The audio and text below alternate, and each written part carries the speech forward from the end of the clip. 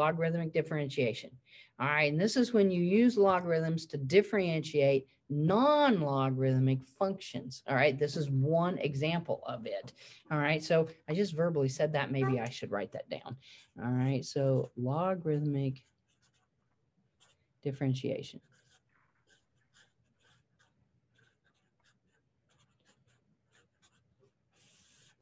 Okay, is when you use, let's just say, logs to differentiate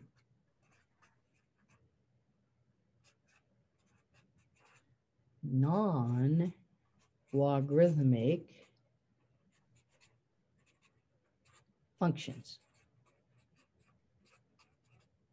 Okay, so we're going to do this. All right, there's like 4 steps. For some reason, I think there's 6 steps, but maybe not.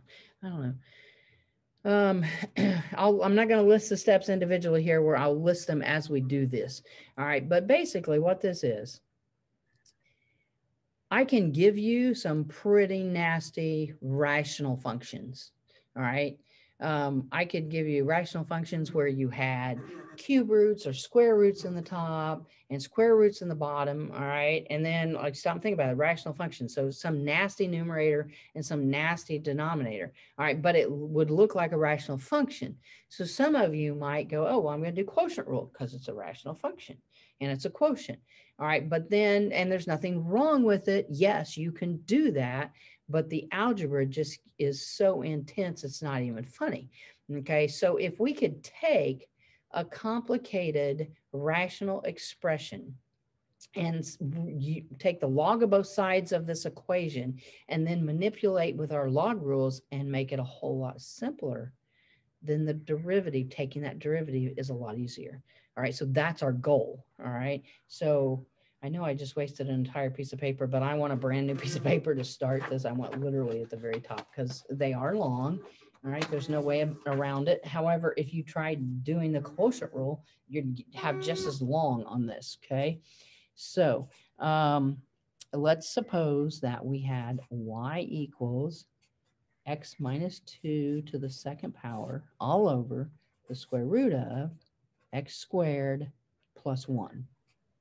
And I ask you to take the derivative. All right, now when we take a written test, when I want to force you to use logarithmic differentiation, I'm going to say, find the derivative using logarithmic differentiation. And then that's not going to allow you to use any other method. You got to use the method I tell you to. Okay, because like I said, some of you are going to look at this and go, that's a quotient. Well, I'm going to do quotient rule. All right, and you can. It just makes the algebra a whole lot harder. Okay, so what I want to do is I'm going to try to break this down so that it's a little bit easier. So what am I going to do? I'm going to take the natural log of both sides. Okay, I'll try to write what I'm doing, my steps here in red. Okay, so I'm going to take the natural log of both sides.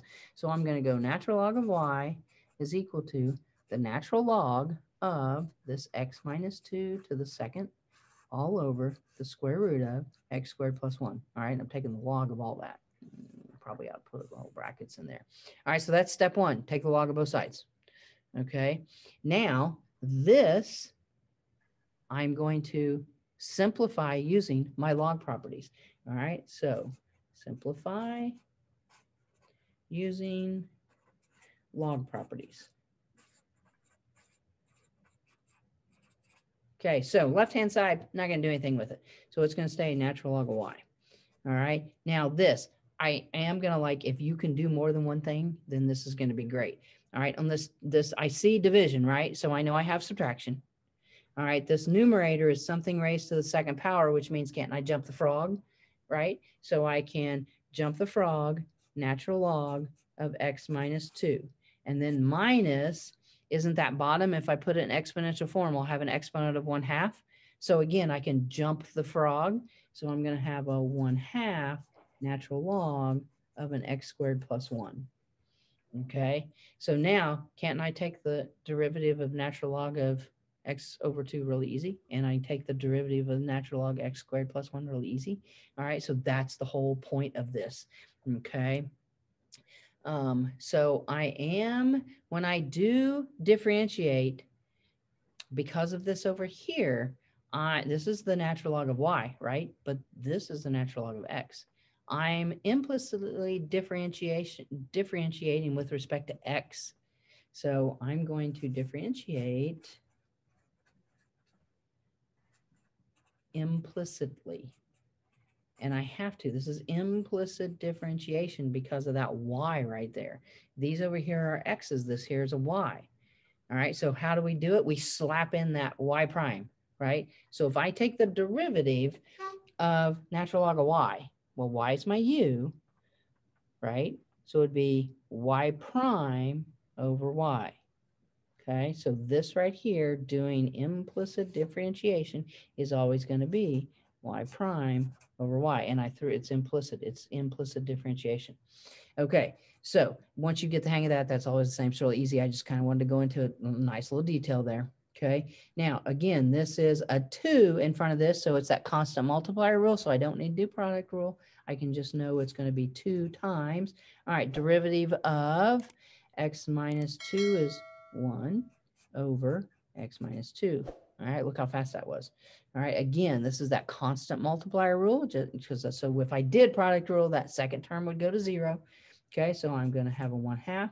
Now, derivative here, derivative of x squared plus 1 is going to be a 2x over the x squared plus 1.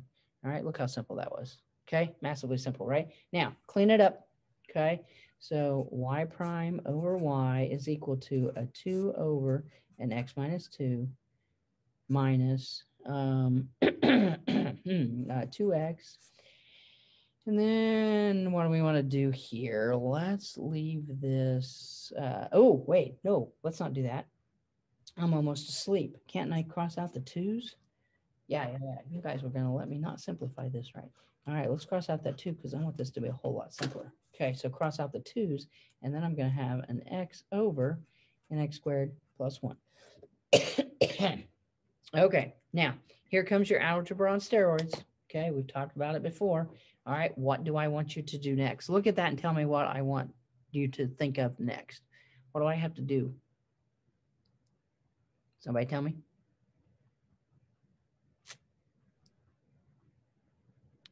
Common denominators? Yeah, common denominators. Add these two things. All right, get common denominators, put them together. All right, and actually this isn't too bad. All right, really, because what? This fraction just needs to be multiplied by x squared plus 1. All right, so x squared plus 1 over x squared plus 1. All right, and then this fraction, what? Needs to be multiplied by x minus 2. So x minus 2 over x minus 2. All right, well, so because we know common denominators is just going to be both of those terms, all right, and then on top. So I'm going to have a y prime over a y equals, distribute there on that numerator, 2x squared plus 2, all right, minus, it's a minus, all right, I'm going to show all the steps because I don't want you to drop a negative here. So minus x times x minus 2, so that'd be an x squared minus 2x. All right, I put those brackets around there because it's minus everything that comes to the right, so you're going to have to distribute that negative. All right, all over the x minus 2 and the x squared plus 1. Okay, now we're going to keep going. All right, I'm just running out of room here. Okay. So now let's distribute that negative. So I'm going to have a y prime over a y equals a 2x squared plus 2 minus x squared plus 2x. All right, all I did was distribute the negative there. So is everybody good there? Yell at me if I lose you. Okay, now I need to combine some like terms. So y prime over y. Let's see, x squared's there, 2x squared minus x squared is just going to give me an x squared. And then I'm going to have a plus 2x. I'm going to go ahead and put them in standard form. And then plus 2 all over x minus 2, x squared plus 1. Okay, are we good? Now I've simplified this, right? The best I can. That top does not factor, all right, because 2 times 1 is the only thing I can get there. I can't get a 2 there, so I can't factor the top. Nothing's going to cross out. All right. Now, are we Now, going to multiply both sides by y? Yes, and that's where I'm going, because then that's my next step. All right. After Yeah, I I had a have feeling. simplified this, after I have simplified this, okay, then you're going to solve for y prime. Now, why though? Because what was my original question? My original question was find the derivative, right? There's y prime. I need to solve for y prime because that's what I'm trying to do. I'm trying to find the derivative. All right. So let's not say multiply by. Let's say solve for y prime, which means multiply both sides by y. All right, but because we're trying to find the derivative, let's say solve for y prime. All right, so I'm going to multiply this side by y.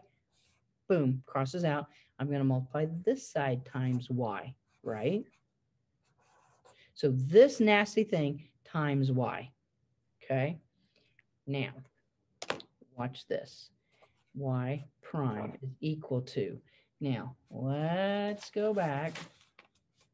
That was the beginning of what I wrote, right? Because this is second piece of paper. All right. Do I know what y equals? Doesn't y equal what I started with to begin with? So can't I replace that? So my final derivative answer, x squared plus 2x plus 2 all over x minus 2, x squared plus 1. All right, this whole thing times y, but I know from the beginning of the problem that y is x squared, or x minus 2 squared, all over the square root of x squared plus 1. So then what did I do right here? I solve for y prime and then substitute y back in. Okay, I probably didn't phrase that the best I could English-wise, but so I substitute y back in from the original problem. Okay, now technically, could I keep going here and go crazy on the algebra? Yes, I could. All right, but for you guys, the only thing that I want from you is if I get you to simplify this and then get down to the step where I multiply both sides by 1 and then you plug it back in, I know you understand conceptually that what you're doing. All right. So if you get to this point, you don't have to go any farther. All right. Now I will expect in this line right here, I will expect you to be able to get common denominators. All right. That's an easy enough skill. You should be able to handle it. So this expression on this right-hand side, you're going to compress as much as you can. All right. Down to a simplified, well, I won't say nice, but simplified rational expression, multiply by y, replace y. Okay. Like on the bottom of this one, it's super easy to just cross out the x minus 2's. Should we go ahead and do that? Or just completely You're leave right. it? It is simple. It is really easy to do that. All right. And then technically, it's really easy to put these two things together. All right. But I'm not going to make you do that. All right. And there's pros and cons to it. If you're in a college class, they might make you do that. Here, let's get rid of that and let's go to this. Let me fold this on because I will keep going. All right. Because technically you guys can do it, but what I would hate to happen is I would hate for you to do it and then all of a sudden screw your algebra up. Okay, but you're right, that you saw that. That's good that the x minus 2's cross out. All right, and then watch what I do here. Okay, y prime, let's leave this numerator as an x squared plus 2x plus 2. All right, let's go ahead and cross one of those out. All right, which means then I'd only have one left in the numerator, right? So x minus 2 in the numerator. All right, now watch what I do down here at the bottom. This is just a binomial of x squared plus 1, right? X squared plus 1. All right, technically to the first power, right? It's one binomial. If I turn this into exponential form, don't I have an x squared plus 1 to the 1/2 power, right? When multiplying like bases, I add the exponents, right? When multiplying like bases, I add the exponents. Okay, 1 plus 1/2. What is that, like 3 halves? All right, so then technically don't I have x squared plus 2x plus 2 all over an x minus 2? And then don't I really have an x squared plus 1, an x squared plus 1 to the 3 halves, but that would be the square root of that to the third power. So see, I can go farther and I can clean it up. And I don't know, in a college class, in a college calc class, they might make you go all the way down to there. All right. But in all honesty, if you can get here, I'm going to be happy.